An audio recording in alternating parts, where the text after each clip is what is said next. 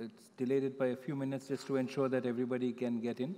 But let me just start right now because in the interest of time and to make sure that the rest of the evening goes on schedule.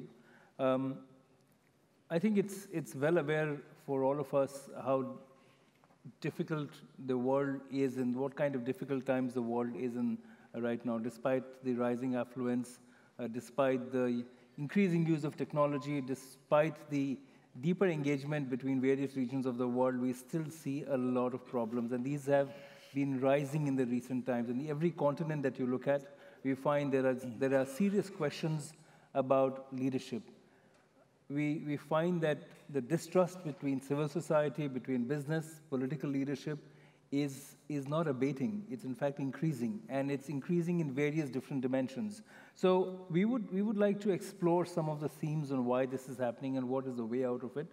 And joining me in the conversation are going to be very experienced political leaders, public figures, and a very leading political observer from the US. And I would say that in this panel, all the important continents are represented.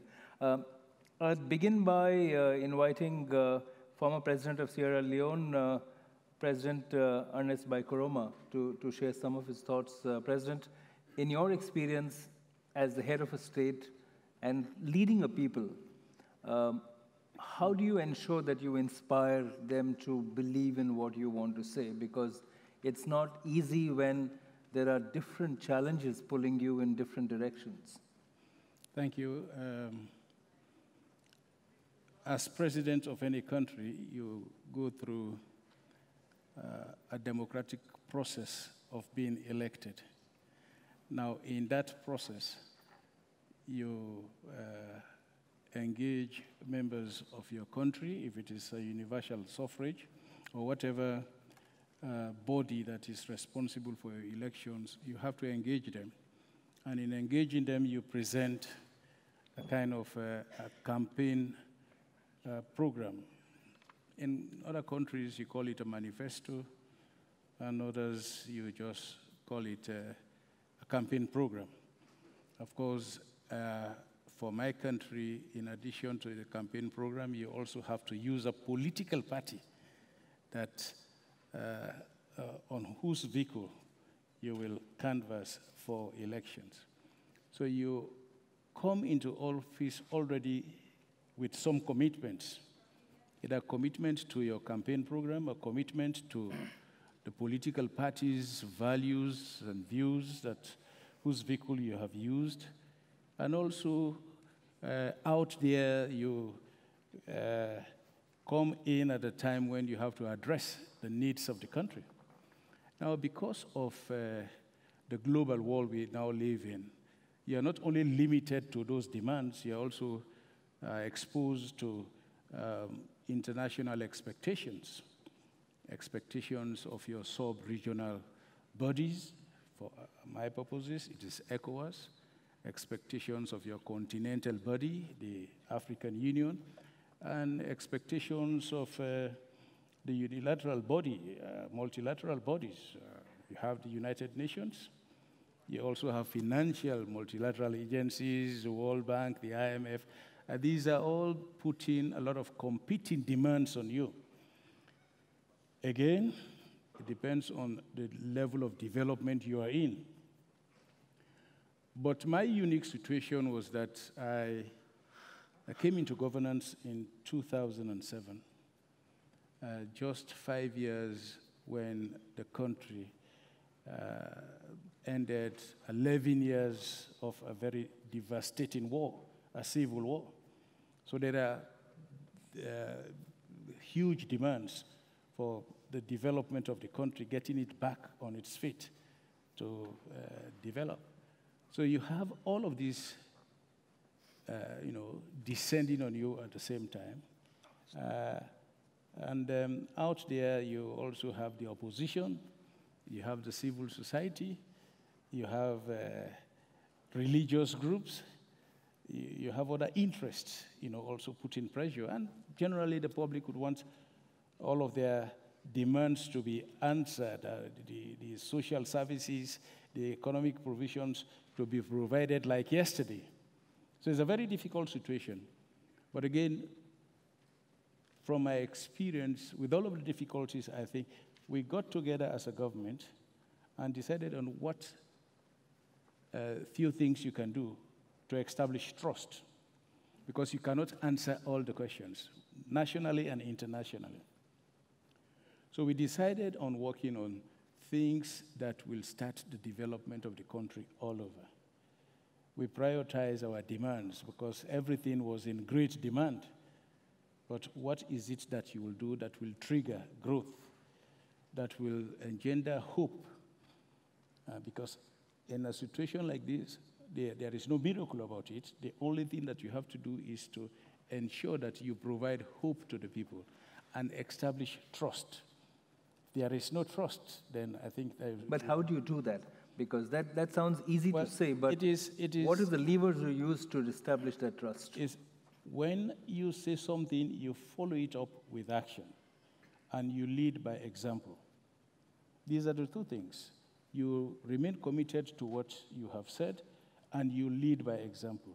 And when people start realizing positive results, it will build their hope, and they will, because it's something that you have to build over the period. Trust is not acquired overnight. You have to build it. So let me bring in Minister Bardhyl Dauti from North Macedonia. Firstly, I think we should all join in congratulating you for the long-standing need of and demand that the international community recognized North Macedonia. So, I'd like to applaud the fact that North Macedonia is now independent, separate, well-recognized global by the global community, a country by itself, which has been, pending for many years. As President Koroma said, building trust is very important. But today, if you look at some of the bigger issues of climate change, of protectionism, it's difficult to tell people that you have to give up your personal interest for a larger interest. And that's what we are struggling with. In your experience, what do you think is the best way to inspire that trust and to be able to convince people that you are the right leader?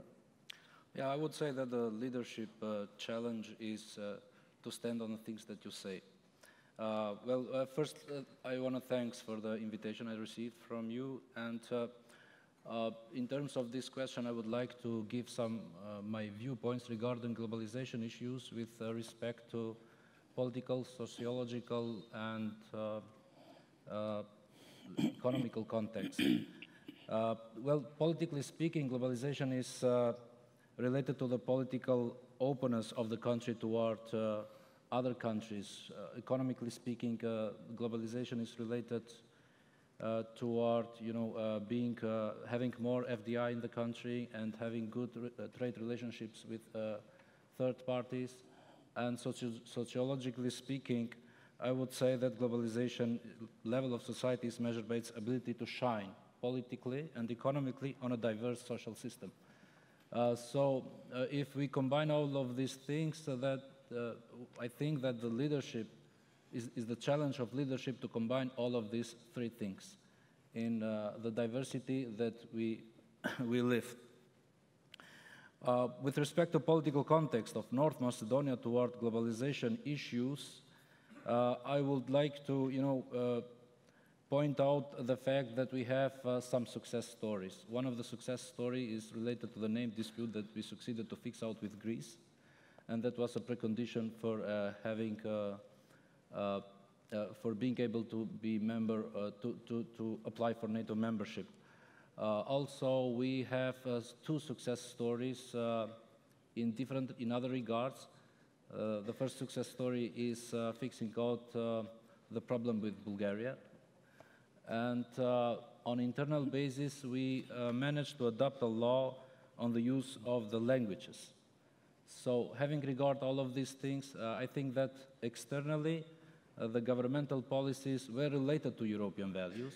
And on internal basis, also the governmental policies were related to European values to respect diversity and unity. This is the point. And the fact that I want to stress out here is that the EU expansion political agenda shall never stop. with regard to Balkan countries. So Balkan countries shall not be at the waiting room with no backward exit. All the pretending countries for EU membership shall not be at the backward of actually waiting room with no backward exit, but they should be considered, and their intentions should be considered for integration purposes. This fact is at the political benefit of the EU by itself. Why? Because I think that the European Union, European Union as a political structure nowadays is not safe as it used to be in the last 10 years, let's say. That's an understatement. Yeah, we face the, you know, the threat, the Brexit threatens Yes. on the West. We also face the, unfortunately, the Russian territorial expansions, their ambitions. We have immigration policies, and we have the threats of having the cultural expansion coming from the southeast. And that's where the Balkan countries are. And that's why I want to point out the fact that the Balkan countries, especially North Macedonia, can be regarded as a political or ideological border between East and West. That's a good point. Yeah. So, Minister, I'm going to ask you to pause here and come to Charles David. And since you know he's not in the program, I'll make a short introduction because you know we have been talking about various issues across the world. But Charles Davidson is the publisher of The American Interest. It's a very well-respected publication which looks and goes deep into what's happening inside the U.S. And as you know, some of the U.S. politics impacts the rest of the world because of its economic engagement. Charles, it's very interesting that in today's world, as we speak, we are sitting in Europe, in Western Europe, but the stability that we expected out of US and Europe has disappeared. What we see is that really the emerging markets, Asian markets, are far more stable than what's happening in US and of course what's happening in Europe. Brexit is a great example. Minister Dauti talked about the other issues. The trade war between US and China has been triggered by US. US is also creating a lot of conflict with NATO. Europe itself is you know, convulsing with its own contradictions thanks to Brexit. So really, all of us who are from Asia feel that, you know, Asia or emerging markets like the African continent are the stable parts. How do you see then, what do you see is the reason behind these regions becoming volatile when they used to be the bulwark for the world? Well, well, Pranjal, I get the sense that you're disappointed in my country, so I can't elaborate too much on whether I share this view. But certainly, I mean, if we go back to, say, 2005, when I started the American Interest magazine, one of my partners, Joe Joffe, published the book Uber Power, and the foreign minister of France, Hubert Védrine, or at that point the former foreign minister, also published a book with this notion. So we were still in a post-World War II world where the United States held the reins to a great extent. And obviously that has changed on many fronts in terms of the diminution of our relative economic power and therefore influence, and the internal turmoil in the United States. And this hour is supposed to be about political disruption, which is an assumption. So we're assuming the world is in disruption, which suggests that we need reform, we need change. Certainly, my country isn't showing much signs of leading the way anymore. And I was recently in Germany. I can't say too much detail about that, but talking to people from all over Europe and Eastern Europe, and it's a sort of US government-sponsored environment, and the attitude is, what are you doing telling us about good governance? So we've seen a breakdown of that, and I think what's going on in Europe is very much a result of dissolution of things going on in the US, and I hope we'll get to this later, but the pressures on the middle class, if we're going to be a democracy and make reforms and deal with this disruption, we're going to have to address the real needs of the middle class. But and what why, people if I are can asking interrupt for. you, Charles, why is leadership in US and Europe, why is it failing today? It has led the world for several decades fairly successfully, perhaps at the cost of another part of the world, but what is happening today? Is this a cycle that you see? And you know, some of the economic historians say that if you look at what happened in 1000 AD, the center of gravity of the world, economic gravity of the world, was in Asia. And now we're coming back after almost 1,000 years and coming back to that. And therefore, it had to happen. But is there a specific reason why leadership in the developed world is failing itself?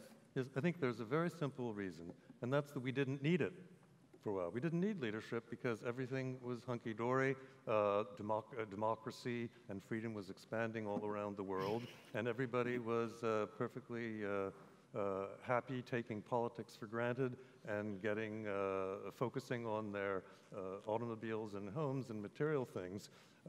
And so now we're in a situation we have to redevelop it, but we really didn't need great leadership when everything was fine. So when things go... You limit it only to the question of a lack of leadership, or do you consider the emergence of a new thinking? People within countries or communities who do not wholly subscribe to the concept of globalization. Because, I mean, out of the beliefs and the thinking of people, you have leaders voted into office. The leader will not catapult himself. No, but I think what you're saying, President, is the kind of people who are voting for leadership are those who feel that they did not get the benefits of whatever happened in their country. Yes. That is what is reflected in reality in the American situation. You have a new thinking, people wanting to subscribe to the view that it is about us. We are giving away a lot more than we are getting. And that is why we let us take care of ourselves in the first instance before looking out. And when you have a leadership that subscribes to that view, then it will change the whole concept of globalization. I believe what we require now, in fact, is to further strengthen globalization because of the kind of the world we live in. Look at what we are experiencing as a result of the climate change. And every continent is being affected. Absolutely. Nowhere is left out. And you also have the extremists coming in all of the countries. If you don't have a leadership that will ensure that we contain the advancement of the extremists within our societies, then there will be disruption at the leadership. And that is why I think instead of dismantling globalization, it is time for us to look at it again. We have spent all the time developing the Paris Agreement on climate change. It is not the best, but I think that is the best we can deal with for now. So that compact is still not there. Yeah, we still have to move on to ensure that we achieve it. But for it to be dismantled, I mean, where will it take us? The alternative is going to lead the world to a disastrous situation, more disastrous situation. And we are not living... Would you agree, Minister Dauti? I think yes, but just to give some other points with regard to successful leadership, I just want to give an example of my country, because that's why I'm here, to present some success stories of my country with regard to globalization issues. On economic context, we have also a success story. We have tripled the presence of foreign direct investments in our country in comparison to the average value of the last 10 years. And we succeeded to double the presence, the exports in comparison to the average value of 5 years. This is mainly due to some good policies that we have adopted and promoted with regard to private sector developments in the country. Macedonia is a very successful story in this context, And we have a new law now enacted from April 2018, which by which we actually give equal treatment to foreign investors and domestic investors. 10% of the investment cost is reimbursed at the end of the fiscal year. We have also the industrial zones where during the first 10 years, zero tax rate is applied to foreign investors and domestic investors. 100% tax exemption during those 10 years for both group for the foreign investors, and these rates apply with regard to profit rate tax, value-added tax, and custom duties and things like that. So this is why this is one of the reasons why we have success in tripling the foreign direct investments and doubling the exports. So this is the point that I wanted to give as argument here. I think it's, and I'd like to come to you, Charles, and President Koroma also. And, you know, I'd like you to keep your thoughts ready because I'd like to open it up to get your views as well. It's not a good time to be a leader in any part of the world today. You know, you have three options as a leader. If you follow what the people say, then you are called populist.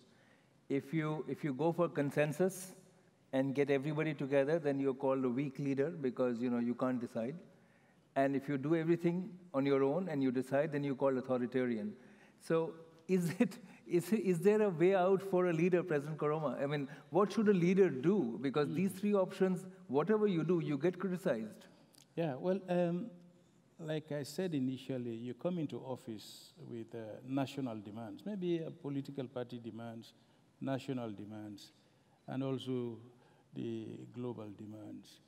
But as a leader, you should always prioritize, and you look at what is in there in terms of the immediate benefits that will influence or affect your people.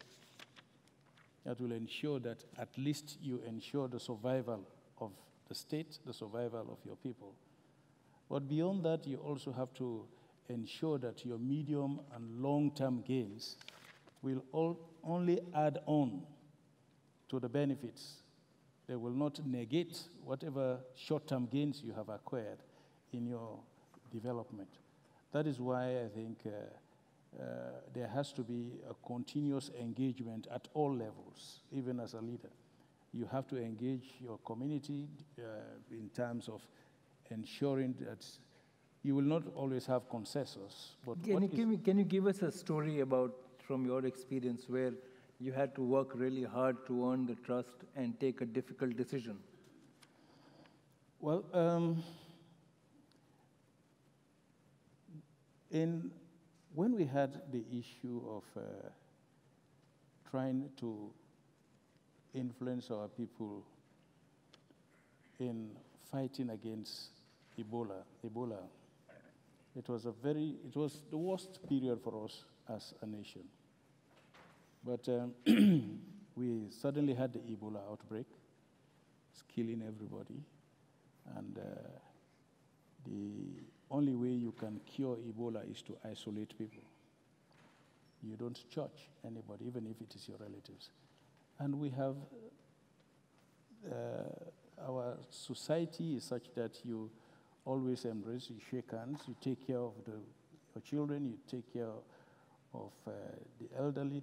But these are the things you should not do. Restrict the movement of the people. As a leader, when we were convinced that that is what you should do, you must give instructions, you declare the state of emergency, you restrict the movement of it was difficult for everybody. And it was unpopular. Well, we implemented it, and at the end of the day, they started quickly realizing the benefits of it. And when they saw the benefits, as against, the difficulty they have to go through, people quickly accepted. And then we were able to come over the difficulty of this. No, I think what you did in Sierra Leone, I think it deserves an applause because you did a great job in ensuring that a virus which was threatening not just the country and the continent, but it had impact across the world, was contained very, very efficiently. So this is just an example of a difficult decision you have to take. It goes beyond, there was a lot of criticism. Even though the Western community that were there to support us criticize and say, oh, you should not restrict the movement of the people. It is now against the rights of the people. So this is where you have to, take a stand. You have to take a stand and take a difficult decision and then move on. But Charles, here, do you feel that most leaders don't want to take a stand anymore, or they take a stand only for their core voter group?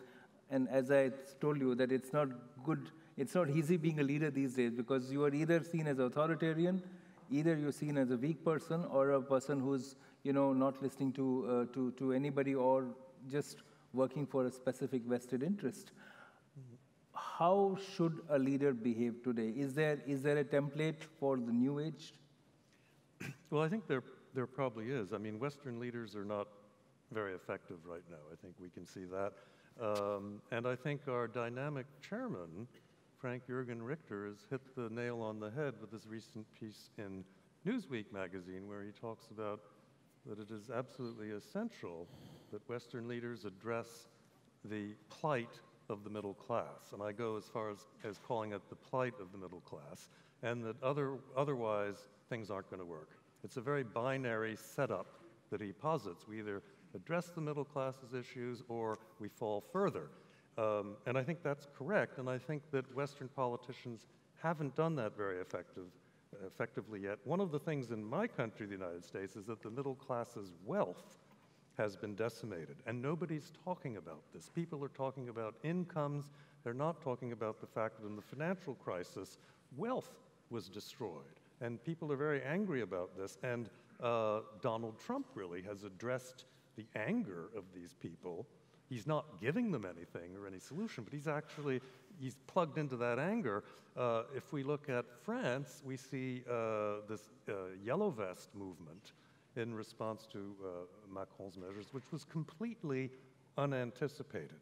So Western leaders need to listen to Frank Jürgen and address this neglected middle class. And if we're going to remain democracies, we have to address the needs of the majority of the voters in this middle class is by far the vast majority of our voting base. But that's a great point, Charles. I think what you made.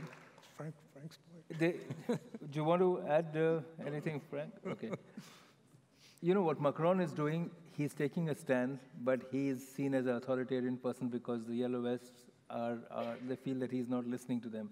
Donald Trump is listening to his constituents, so he's seen as a populist, and both of them, for doing two opposite things, are both seen as people who are actually making things worse for their own country. So the question is, what should a leader do? And I think I'd like to now invite some thoughts from all of you, if you have some ideas and questions for the panel over here. There'll be some mics. If you'd like to raise your hands and introduce yourself, I'd like to get your thoughts over here. The gentleman over there, can I get a mic for him, please? Please do introduce yourself, and if you're directing it to a specific panelist, please let me know.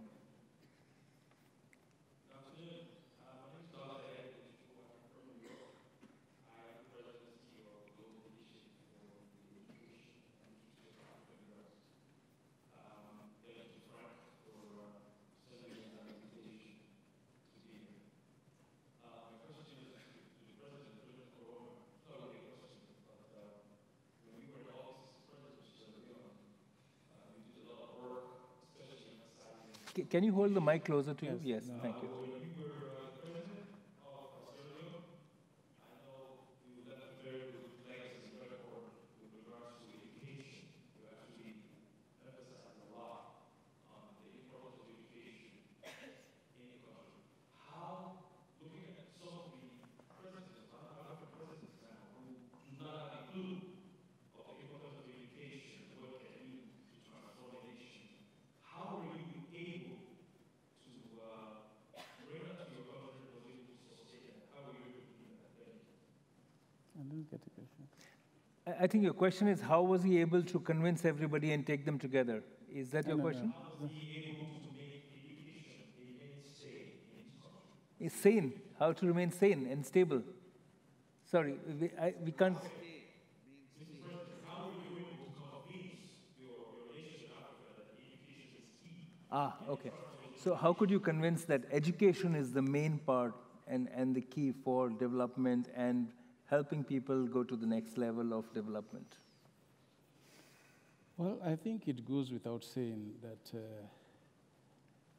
the greatest potential we have out there in Africa, which is in 60% of our people who are youths, is transforming that proportion of our population to people that can be productive. And the only way we can get them to become productive is by education and educating them, and also trying to ensure that they are properly educated. That is why I think the key to transformation of any country is developing the key assets we have. That is the human resource asset. Others can be wasting assets.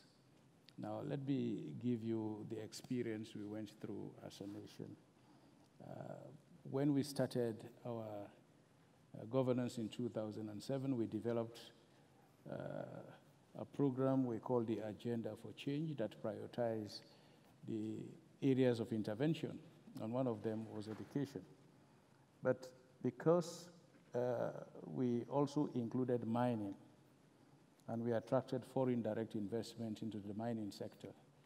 And we were lucky at the time when we attracted the investment, the price of iron ore was at an all-time high. It was well above $100 per ton. But within the same period, to the tail end of our term, there was this massive drop. The economy registered a great growth, significant growth. We even went to the point of 20% of GDP. But when we had the twin shocks of, first it's the drop in the price of iron ore, and then later Ebola, we dropped to -20, from a +20 to -20. You can see the vast difference. That it quickly tells us that the mining industry could be good, but temporarily it could be a wasting asset. But what I think we have to develop, like other countries have done that are without even mineral resources. An example is Singapore, without no mineral resources, but because of the emphasis on the human resource development, it was able to sustain its growth. So that is why we have emphasized on just continuing to develop the human resource base. And with that, I think that is where the future is. And that, I think, it also changes the thinking of the people. Any other thought, question? Did I see more hands? Yes, sir.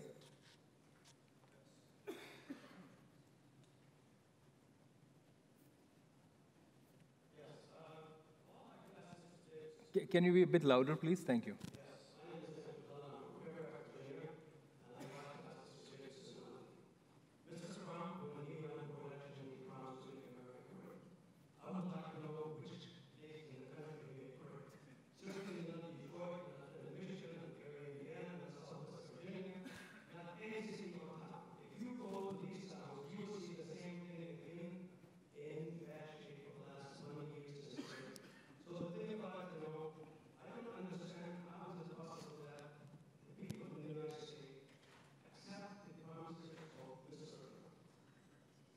Wow. Charles, well, I don't either.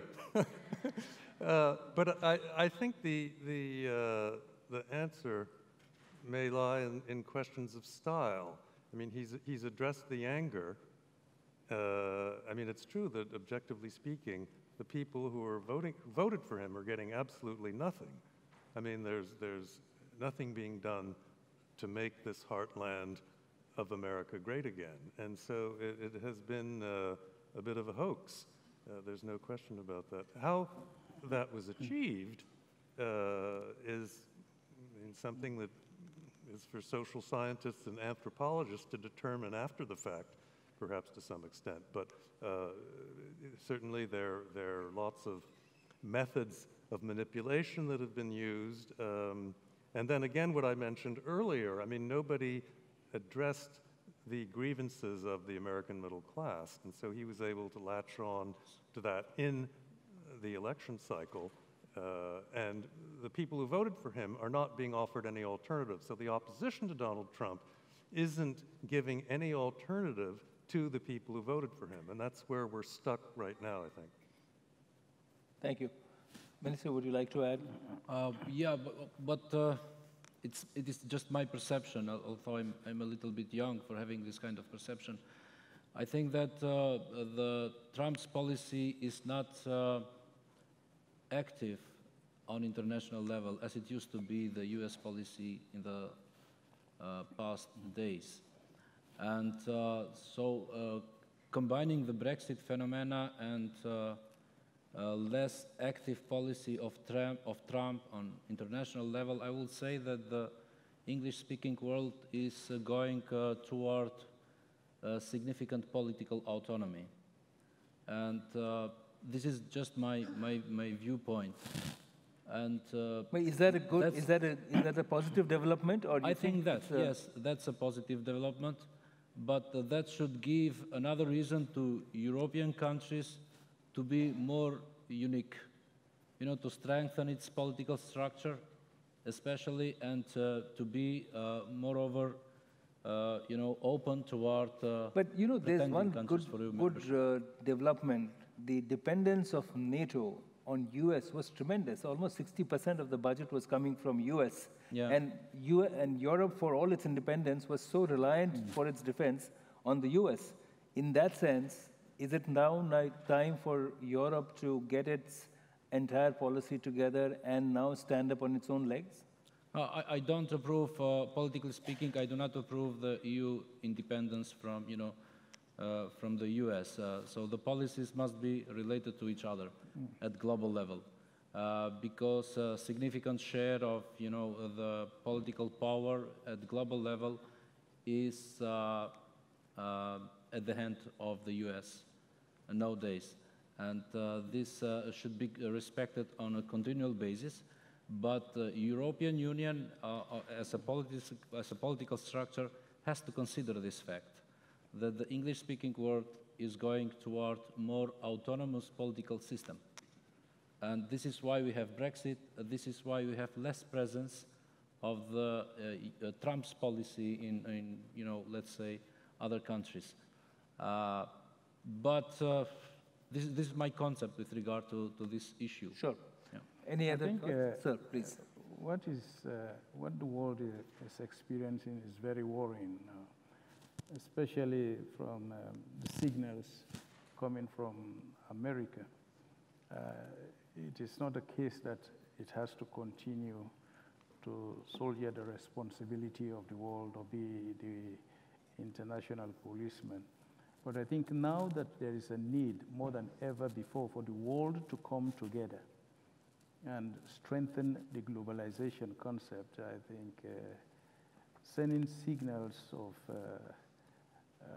isolationist policies or looking inwards and trying to promote national policies. But that's a great point, sir. I think it's also a balance. There was a time when the powerful countries were interfering in other countries' matters more than they should have. And now they're looking inwards and I think interfering in their own affairs. So I think the question is that what is the right balance? Where do you get global leadership at the same time, not interfere? Instead of looking inwards, I think we have to maybe re-engineer our areas of collaboration. Yesterday there was a discussion here about how do we better utilize the engagement between Europe and Africa in terms of military intervention. We have been focusing on just fighting or maintaining peace. But where there is normalcy, what do we do to ensure that what gives rise to the war and others are nipped right at the bud? At the time of peace, that is the time we must use maybe our militaries to come in and support the normal development agendas of the countries within the Sustainable Development Goal. This is a new approach. This is a new thinking that should be developed and invest in. The European Union, the African Union, even the Americans and the United Nations can look into it and ensure that we develop this new thinking. It's a win-win situation for everybody. Any other thought from the audience? Yes, please speak louder into the mic.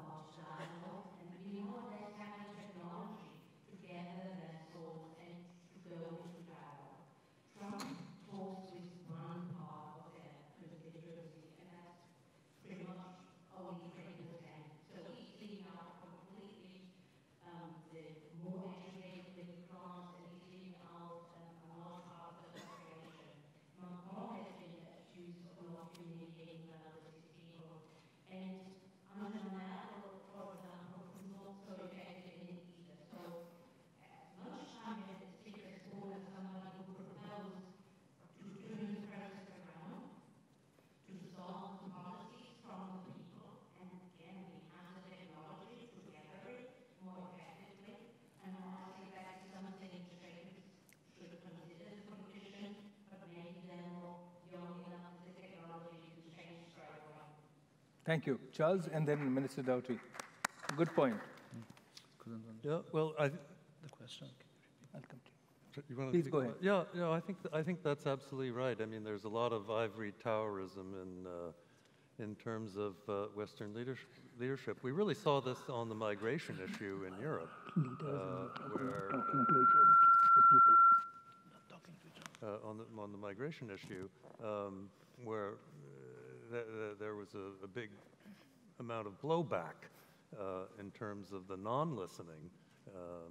The deficit in the U.S. in that regard, I mean, you mentioned what Trump is doing. He's certainly very interactive with a certain base and all of that. And I think we're seeing that come back, and I think we'll see that come back in the next election cycle.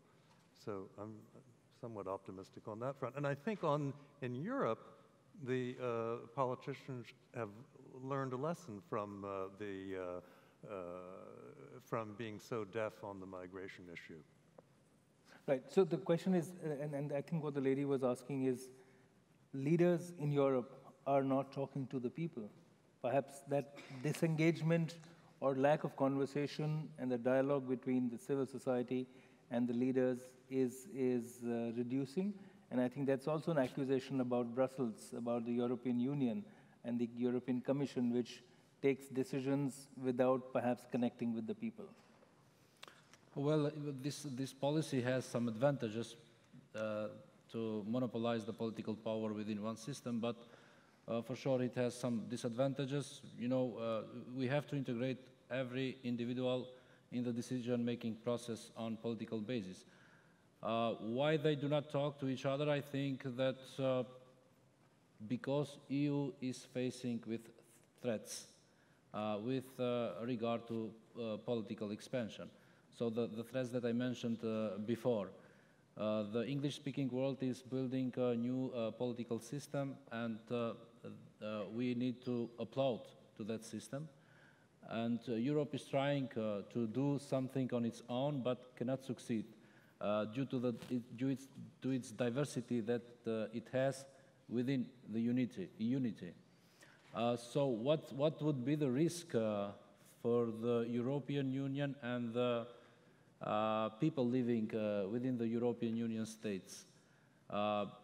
Let's point out two pillars of the globalization: multiculturalism and togetherness. I would say that multiculturalism shall never converge to togetherness, because the political autonomy of each nation is diminished, is vanished, and that's a risky situation. In US, we don't have this situation because the people on cultural basis are the same, whereas in Europe, on cultural basis, people are not the same. Diversity and unity, yes, but convergence of multiculturalism to togetherness, no. So this is what can differentiate European values in context, in relation to American values. Right. We have time for one final question. There's a gentleman there.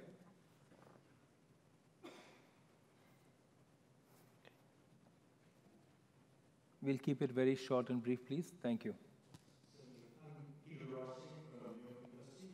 So on this point about the middle class, which is such a critical issue, after the New Deal, there was the National Labor Relations Act and various measures to improve the middle class, implemented by policymakers.